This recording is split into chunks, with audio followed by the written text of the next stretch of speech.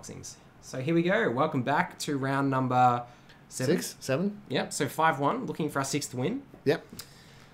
And this, we've got all our colours, but we don't love seeing that Thassa's Oracle in hand, and we haven't got any of our early plays. So I don't love this hand. Yeah, I think this is a mulligan. I think it's a mulligan. You know, Feels a bit weird, but this is better, but no blue. But we've got a cycle. Okay. I think we can get this. Yeah, we've got a lot of blue sources, and we should hit that perfect on turn 3. Do we put the Patient Rebuilding on the bottom? I think it's either Patient Rebuilding or the Callous Dismissal, because Callous Dismissal, we've got like the Heartless Act. Yeah, okay. Let's put the Callous Dismissal on the bottom. I'm happy with that. See how we go. Yes. So if you're watching this on YouTube, we are also streaming this live. So you can head along to twitch.tv/thewinningagenda if you want to subscribe to our Twitch channel and catch the next stream. And also don't forget to like and subscribe on YouTube to support the channel. I feel that's great. All right, let's Croxy. Croxer can. I think we can we'll cycle first. See if we hit something useless. I feel like the perfect goes in the bin. Yeah. Let's do that. It was perfect or swamp, I think, but. Yeah, I could have gotten behind either one, but I like trying to get to Patient Rebuilding, and this allows us to not die on the way there. And I feel like Red-Black's going to struggle to deal with Patient Rebuilding. Yeah. Heartless Act on your mate, Mayhem Devil. Does it feel a bit sad killing him after all the good work that he did for you? Castle Vantros, that's going to help. He also killed me. He also killed you. Yeah, that's true. You also hate him with a passion. Yeah, my actions towards him maybe described as heartless, I guess. See what I did there? I do. That was amazing. That's why they pay you the big bucks. Yeah. Patient Rebuilding is going to hopefully draw us at least a card this turn. 5-cost enchantment. At the beginning of your upkeep, target opponent puts the top 3 cards of their library into their graveyard. Then you draw a card for each land card put in the graveyard this way. So if you mill, they mill 3 cards, and you get to draw some. Let's see what we hit. No land. One land. So we get one extra draw. But it does turn their Fiend Artisan into huge. Yeah. But we do have a few ways to deal with Fiend Artisan in the deck. So let's. If we play that, we can still play the Grey Shark. With this. And then. So hopefully they'll try and escape Croxer this turn or something. Sacrifice 2 creatures, return target creature card from your graveyard to the battlefield.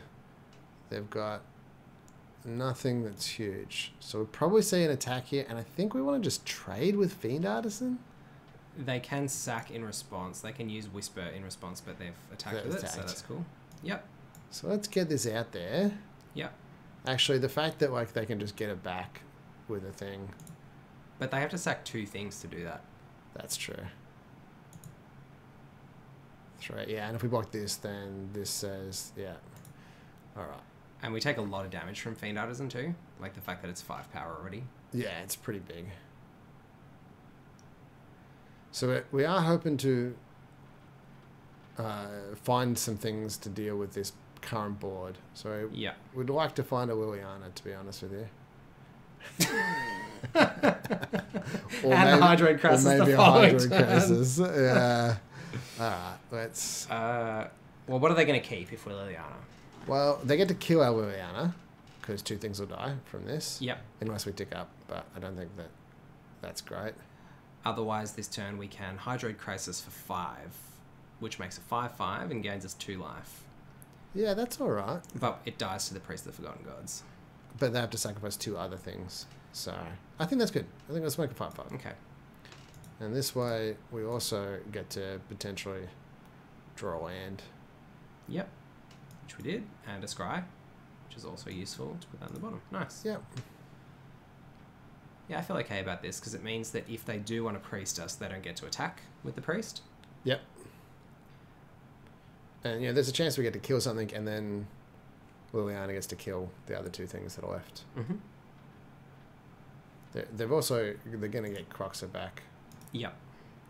The question really, I think, is Do they want the Fiend Artisan back using the Whisper? I mean, all of that's going to depend on how much they have in their hand in terms of whether they've got any things that create multiple creatures. They can also like sack the Croxer and like a Whisper or something, and that could allow them to kill this, gain some mana. Oh, I see no attacks. Wow, okay. That's amazing for us. Yeah, I think it's good. 2 extra cards. Okay, great. So cast down, destroy target non-legendary creature. So it can't kill Croxer, but it can kill the Priest or the Judith. Oh, it can't kill Judith. Judith's legendary. Yeah, I think we just kill this Priest. Yep. Now and see what happens. And see what they sack. Or do we like play the? Do we have enough black sources to play? So we can't play the. Can't play the Atris and. I can't play the Liliana and the cast down. Yeah. So let's play the Atris first. Yeah. Because if that's what we're going to do anyway, then see what we get. Yep. I like that. It's also another decent blocker. Yeah, it does something. And I think we're getting enough cards here that we're actually racing Croxer for cards. Yep.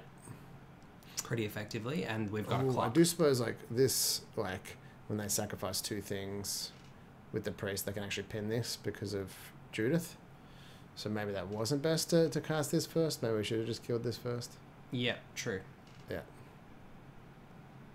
But we either get Blink an Eye Island or Mystery Card. I think we want Blink of an Eye Island. Seems fine. Yeah. Let's see what's in the bin. Thought Erasure. Okay. So we get to play... Cast down and Blink of an Eye. Yeah, and then Death or Triome, probably. I assume. Yeah. Or maybe we hold that... Oh, we want that for black sources, I think, more than the island. So we're happy to discard the island. Yeah. So I think we can just pass the turn. Or no, because we don't want to give them Priest in their main phase. Okay, I think let's do it in their upkeep. Yeah. No attacks and turn. See what they do here.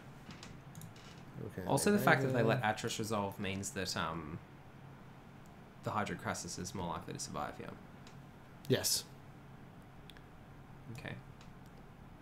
All right. So we Priest the only target. That's a good point, actually. So they can sacrifice it and something else to get back a Fiend Artisan. Which, you know, does a thing. They've got 18 cards left in their library. We've got 17 cards. We have 2, 3, 4, 5, 6 pool sources. Yeah, we're not too far away from the Thassa's Oracle. Maybe like 3 or 4 turns, depending on how things go, with our patient rebuilding. Yep. They've presumably got a fair chunk of lands left in their deck. How many have they got in the bin? Oh, they would have exiled some, though. Yeah, they've got 2 in exile and 2 in the bin. 2 in the bin, so 4, 5, 6, 7, 8, 9. Yeah, okay. So presumably about half of what's left will be lands. So flying. Thereabouts. Embodiment of Agony enters the battlefield with a possible encounter for each different mana cost among non-land cards in your graveyard. Yep. Alright, and they're pinging, getting this back. It's a 7/6. Which means they elected not to kill the Hydroid Crassus, which is really interesting to me. Because we can now also blink of an eye the Embodiment of Agonies. End of turn, and then, depending on how many creatures they play, we could look to Liliana, but we'll probably just hold the blink of an eye. They can definitely Croxer. So they probably will. Yeah. Unless they do something to try and kill the Hydroid Crassus, but it doesn't look like that's happening. But we're also fine to just not... Interesting that they chose to sack Croxer there too, given the discard, and keep Judith. I think it was an interesting decision. Yeah, well, they knew that they could escape it, so... Yeah. I feel like it's kind of good to be bashing with the biggest creature on the board, though. Yeah. But they also knew about the blink of the eye. Oh, of course. Yeah. So they knew that was just going to happen, so... Because that was off the Atris. Yep. Yeah. Might as well get the value as much as they can. So that's obviously what they're really tanking about here as well. Yeah. is how to set themselves up so that the blink of an eye doesn't completely blow them out. So we discard the island. Yeah. Take our wicks of 3 damage. A question here is, do we want to just raw dog the blink of an eye in order to have more mana? 1, 2, 3, 4, Yeah, I 5, think so. 6. 1, 2, 3. Yeah, I think We're probably going to draw cards anyway, so I think we want to be using all our mana. Yeah.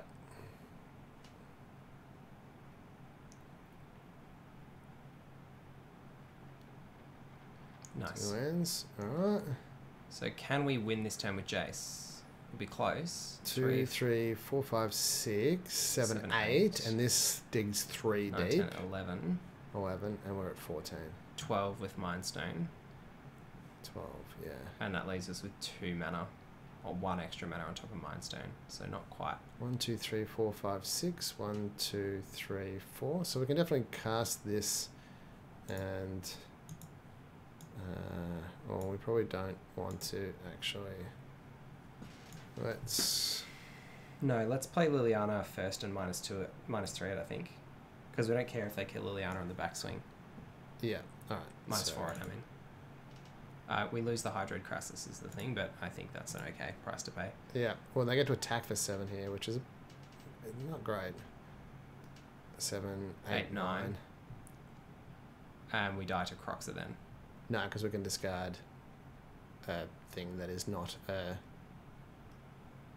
Oh, yeah. Yeah, it's only if you discard a land. That's right. This is close, though. It's really close. Potentially would have been better to. Hmm. Oh, does it get small? Oh, because it got +1/+0 from. Oh, I'm going to kill the Liliana.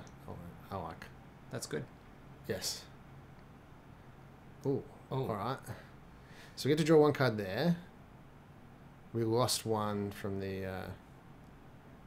then we're going to potentially draw some stuff here. So maybe we just want to just keep this didn't say please open. And then next turn we just went with Jason Thassa's Oracle for sure.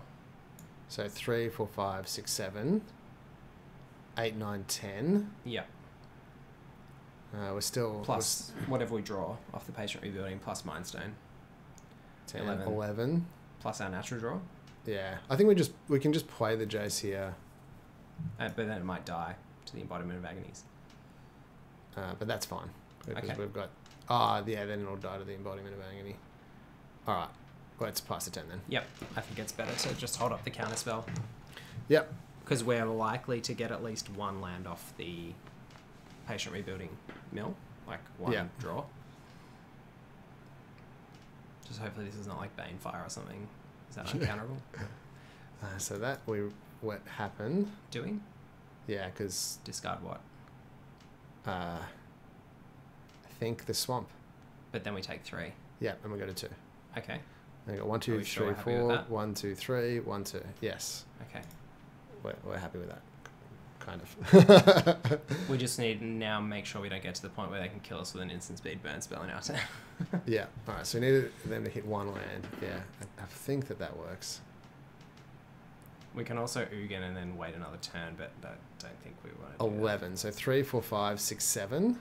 8, 9, that. 10. So this is 3, and then this here is 1. Alright. So we go this one. I think this hopefully Tick gets up. us there.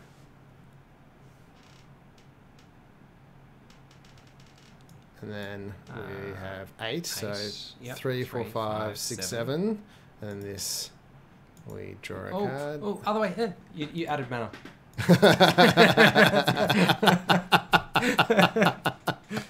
Almost gotcha. All right. And we've got didn't say please mana up. Look at that. Yeah. Perfect. Which one should we take? This one here. Got him. Nice. Yeah, so we needed them to hit the 1 land in that middle of Yep. 3. Otherwise, we might have been in a bit of strife, but also... We could have Ugan with didn't say please up. Yeah. That would have been okay. Yeah, that would have been okay. Very good. Well, thanks for watching. That's win number 6. Is that it? We're done? So we've got 1 more win One more win. to get to number 7. Thanks for watching. Don't forget to like and subscribe. We'll see you soon.